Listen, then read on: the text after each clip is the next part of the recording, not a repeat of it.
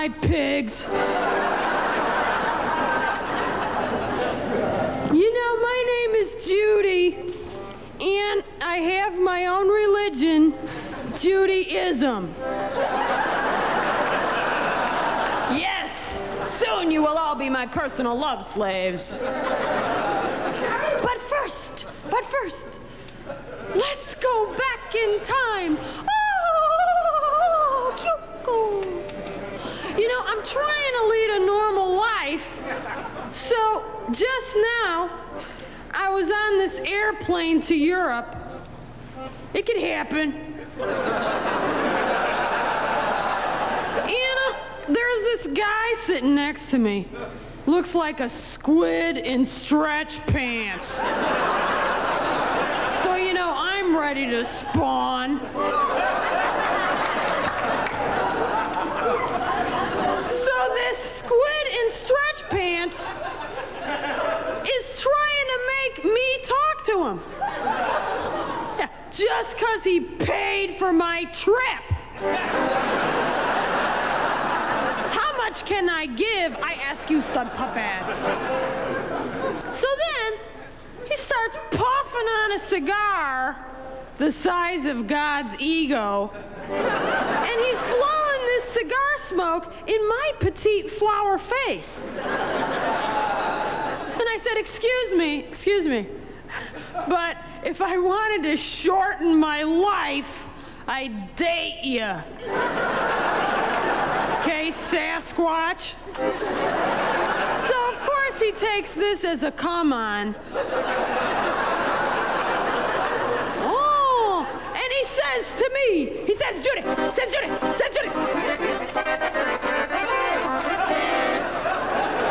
He had an accordion, too. Yes, it could happen. It could happen. And he said, oh, Judy. Yes, he wanted to possess me. He said, oh, Judy, come with me to Japan. You can be my little geisha girl. I said, all right. Like I have time to get my feet bound for some sperm whale with a Visa card. Come closer to the goddess. Come closer. Now I want to ask you a question. How many of you ever started dating someone because you were too lazy to commit suicide? Yeah, come on. You know what I mean? The kind of trolls that you've devoted your whole lives to them, and then they say, well, I need to see other people. Yeah, well, watch Donahue. Okay, sex ape. And I have this friend, Mary Beth Easy, and she's not really my friend. She's more like a landmass with a perm.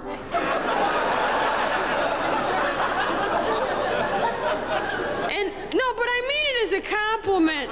You know, so one day she called me. You remember she called me and she said, Judy, are you coming to my wedding? And I said, oh yeah, right.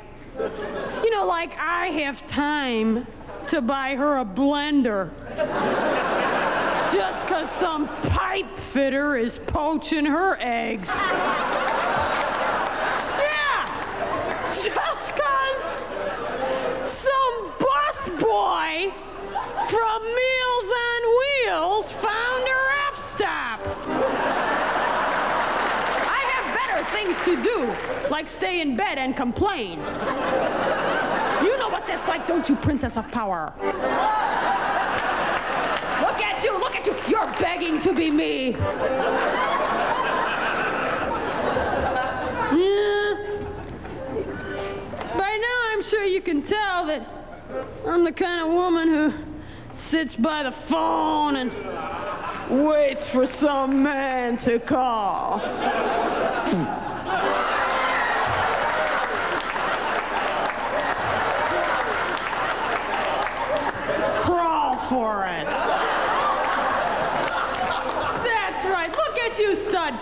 puppet.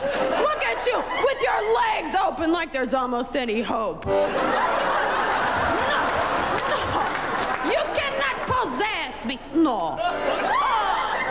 Now, come closer to the goddess. Come closer. Oh, guess what? I want to tell you a secret. I want to tell you a secret. Guess what? I'm dating the Pope. No, I'm just using him to get to God.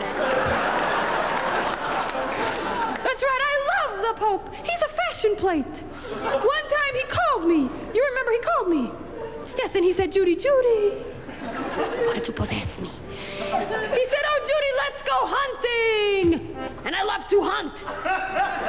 Because I like to wear safety orange. And the Pope says, hey, Judy, can I come to your house and touch your velvet painting of Elvis that cries? And I said, suffer, Pope. He cannot possess me, no. Oh, so then, the Pope and I astral projected. It happened.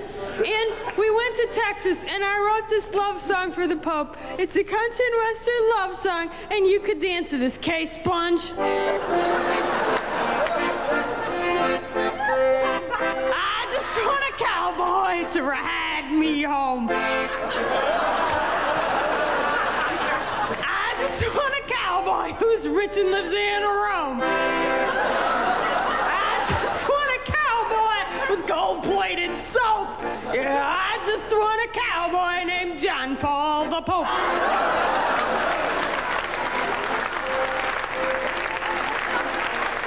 No, I'm not done. I met him one day in the Krakow saloon. It could happen. He lassoed a pickle from clear across the room. He said, hey, little Klatchkey, you're supposed to kiss my ring. I said, if I want to see your bathtub, I'll learn how to sing. He'd be my main man, I'd be his blue nun. He'd teach me how to kiss the ground. I'd teach him how to duck from a gun. Oh, I just want a cowboy to whom I can confess. Yeah, I just want a cowboy in a long white silky dress.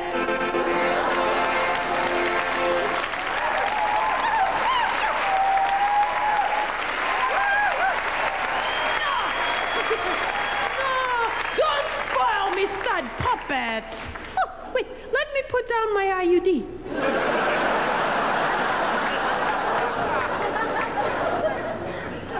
Some people have no concept of reality.